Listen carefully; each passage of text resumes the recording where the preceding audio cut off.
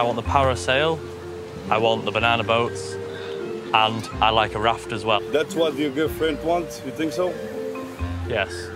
Pretty sure she doesn't. It's getting to be in Torre del Mar. Ooh.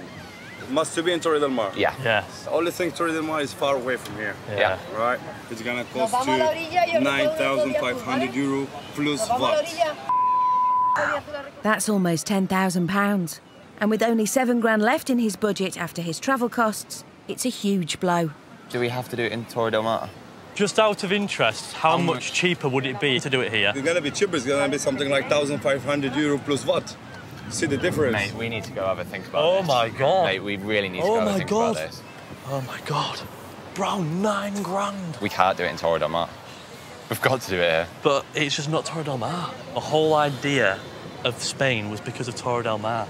It wasn't because I want to just do it on a random Spanish beach. She'll get to this beach and think, why the hell has he brought me here? I don't even know where I am. It's either do it here or you're not getting married, mate. We're going to have to do it here. Yeah. So, to cut costs, Carl abandons his meaningful beach location for a random tourist hotspot Rebecca's never been to. Now, who said he's not good at making decisions? Time to see whether Carl has paid attention, because he's decided to buy her dress in sunny Spain. I don't know what I'm looking for, I don't know what style I want, I don't know what. I'm kind of speechless. I've never bought a dress for anyone in my life. Hola. Hola. ¿Hablas inglés? Un poquito. I need to find my bride a wedding dress. I don't have a clue what I want, so where should we start? It's a weird colour, mate. It looks like it's gone off. I'm gonna put it in the wash with some brown socks. Joder. Jesus, it's heavy. If she falls in the water, she's gonna go lead balloon.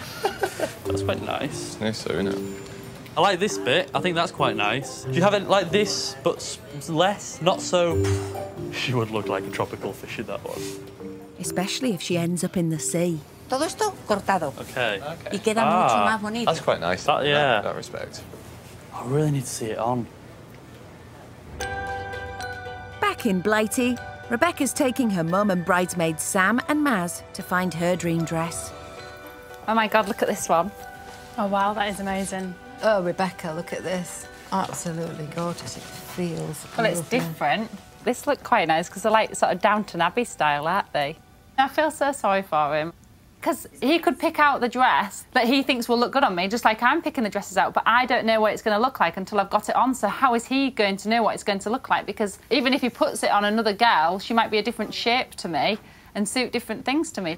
Very good point, Rebecca. Bueno, mira, ¿cómo te parece este?